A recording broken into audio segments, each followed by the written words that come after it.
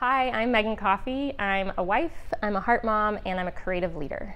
When I'm faced with adversity, like we were for our son Will's open heart surgery, I lean back on my creative roots. All of our roads to open heart surgery are different. Some are windy, some are unexpected, and for us, ours was long. We knew early on that our son would need to have open heart surgery. It was a more wait and see situation, and that wait and see took about a year and a half.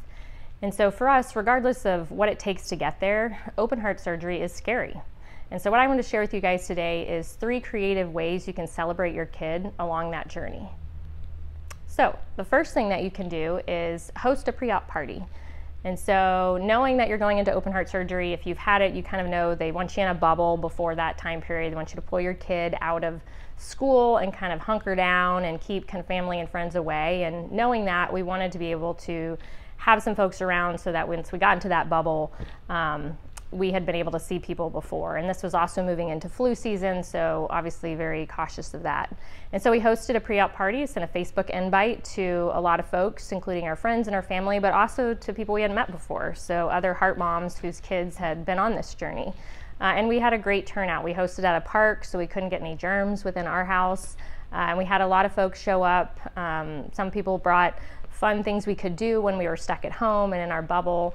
But it ended up being a really good time, and our son probably thought it was his birthday, but that's okay because we didn't tell him. He's 3 years old. You can't really tell your kid you're going in for surgery.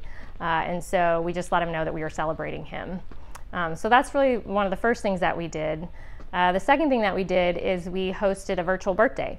So unfortunately, our son Will, birthday fell a week before surgery, literally to the day. And of course, we weren't going to have everyone over, even close family members. We had done so much to keep illness out. At this point, our surgery date had already been bumped from some illnesses. And so we thought about, well, what can we do? Well, fortunately for work, I have a Zoom account, which is a video conferencing link.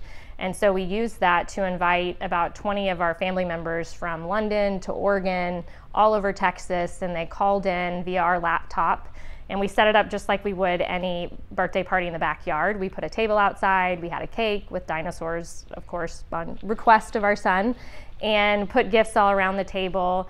And we had him run out the door and kind of see everything, and everybody online who was dialing in was able to see him, see his cake, and get excited. We all sang happy birthday through the Zoom account and watched him blow out his candles, and then watched him open his gifts and thank people on the screen, which was very surreal. But it was something that was really memorable, and it all came together kind of quick, but I was really glad we did it because it felt like he had a birthday.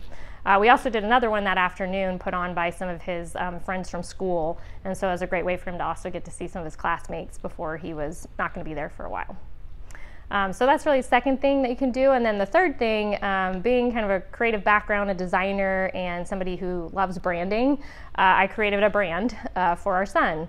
And a lot of people do that in the form of a hashtag. A lot of folks do different types of shirts. For me, We Heart Will was the slogan we came up with. And so I printed these on a bunch of buttons and gave them out to our friends, our family, because I really wanted them to wear them on the day of his surgery. I knew it was going to be hard. We'd be stuck in a waiting room, and somehow with them wearing that was comforting to me to know that we'd have this army of people just supporting our son and showing pride for him.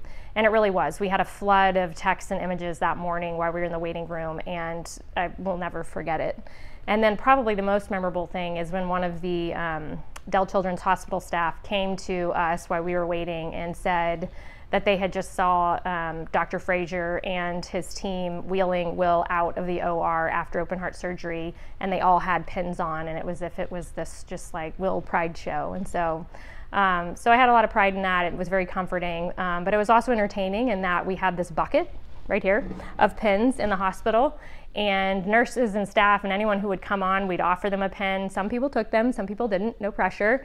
But it became kind of a fun thing to see around the hospital. And then as a thank you to the staff during the holidays after we were out of surgery, we're now 10 weeks post-op this week, we brought back buttons that were more branded to the hospital and more fun, like Karaoke Champ and You Make My Heart Sing, and OR Austin, some pride for our in-town medical facility. And we gave those to the staff and hope that that would be something fun for them to keep as well. They're obviously not going to keep a button around my child. Anyway, so those are 3 creative things that you can do to really celebrate your kid along the way. I'd love to hear more creative ideas if you have them. If you could share them, comment, let us know. I think the more we can do to try and make the best of a really hard situation when we're in it is all you can really do in that moment. So I hope this helps.